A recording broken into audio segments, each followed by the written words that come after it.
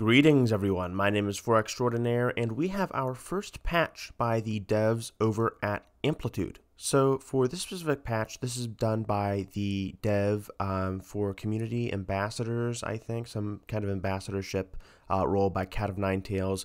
And this is basically just a post updating everyone for some of the bug fixes, and there are many. Holy crap, look at all of these bug fixes. There are like over 50 of them.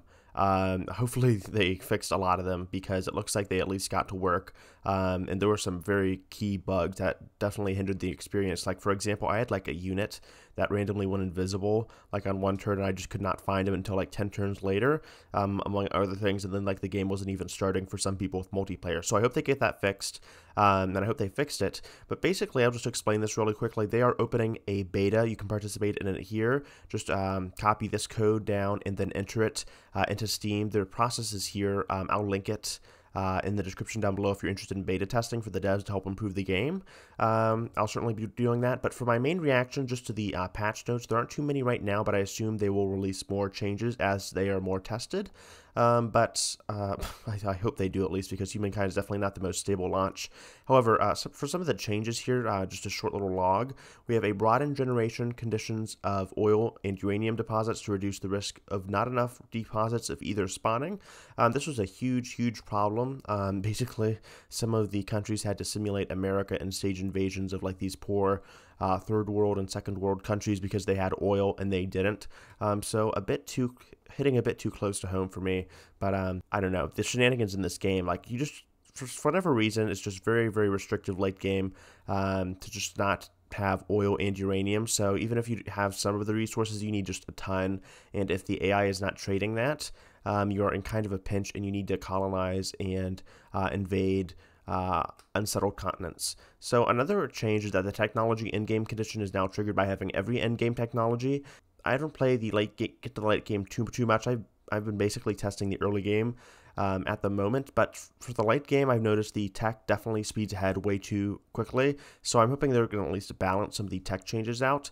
And then shared project is just a little tweak here. The shared project cities, the little production thing, is going to be basically displayed on the pin.